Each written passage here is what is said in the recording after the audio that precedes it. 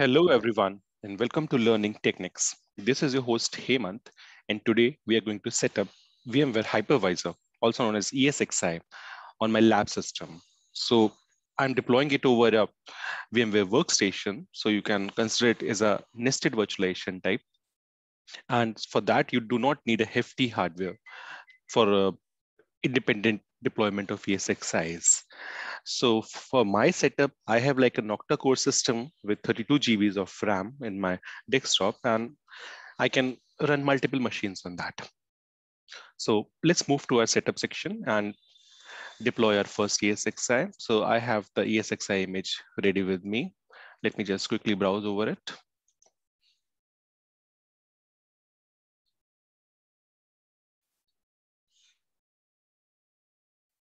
I'm using the latest image, so 7.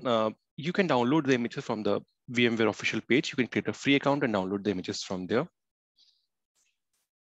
Without a license, this image is valid for 60 days. So let me choose the hardware type. So till now, in this workstation version 15, we do not have any specific hardware requirement for 7. So we're using the 6.x over here.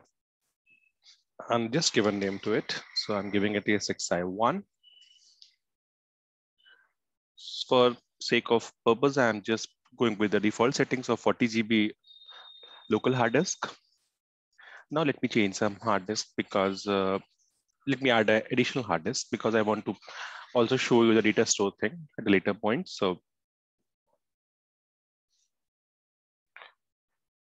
as of now, I can see it is not providing me an option to add an extra hard disk. So let's do it later. Till now, let me just update the network settings and so that it would be accessible over my local network. You have to choose this network according to your environment. The processor is fine, memory is fine, and let me finish it. So we have an empty, you can say container or a VM template. So now let's power on it and start with the deployment. So now it will start loading the files from the ISO images, various configuration files and the booting files. So with power of editing, I'm just pausing this video and we'll move for some extra further section where it requires some more information.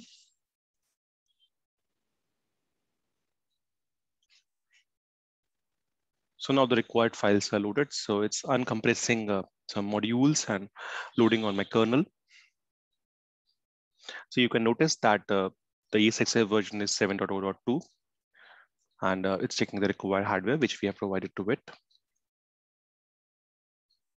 It's loading some networking and other modules which be required for a hypervisor action, basically. So it mainly comprises of OS para virtualization and networking and storage type of modules.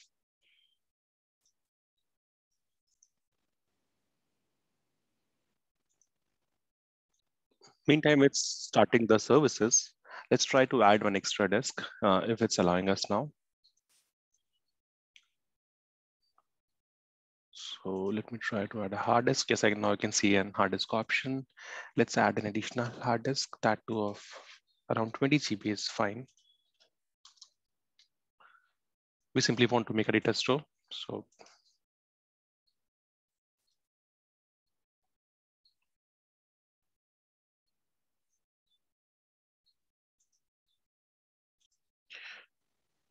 now we landed to a page where we have to start performing the installation and configuration options. So let me accept the EULA, press F1 in your system and continue. Now it will scan for whatever available devices you have added to the container. In your physical hardware system, basically it will look for whatever peripherals and other devices attached to it. So now it will provide me option on which disk I want to add my or install my operating system, basically. So as of now, it's able to see only one disk. So I'll proceed with that only. If you have multiple disks attached to your system and if they are visible during the booting time, you have to wisely select that disk, otherwise it will wipe out all the data which is on that disk. So let's proceed now, proceeding and enter. Now the basic language defaults, provide a password.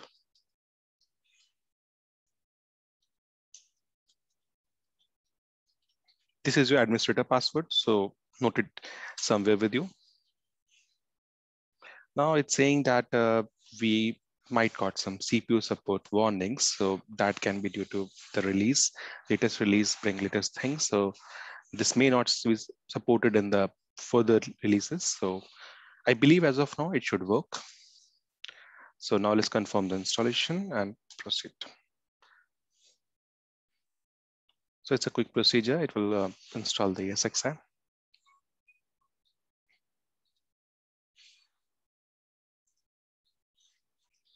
So now installation is completed from our end. So let's proceed with the option of removing the installation media and then reboot the system. Press and enter. And now it's rebooting the system for you.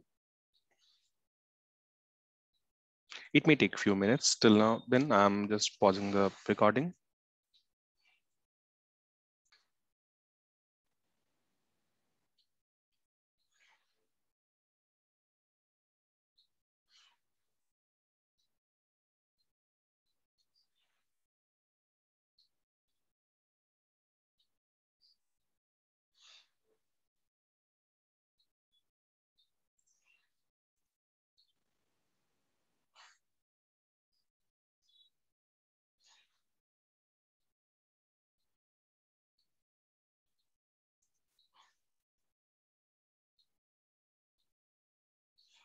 So now our system is fully installed and it's working. So let's configure the basic settings.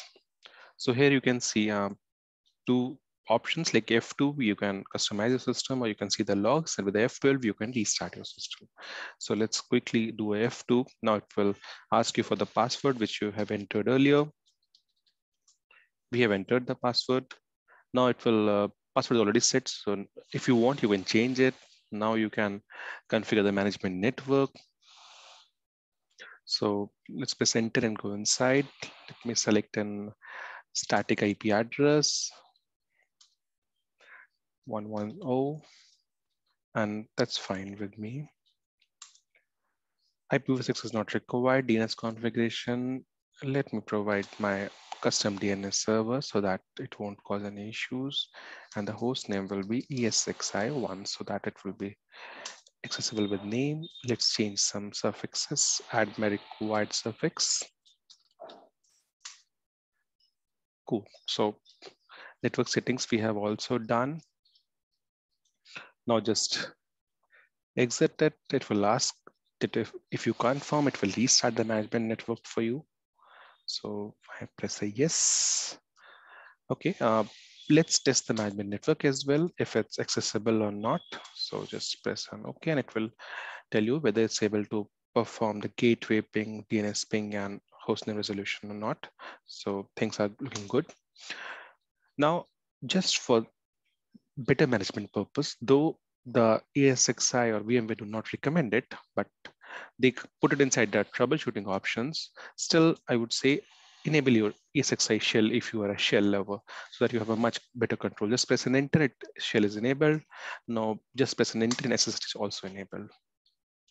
So required stuff is done. So let's quickly move to a putty session and see if we are able to access to over a CLI.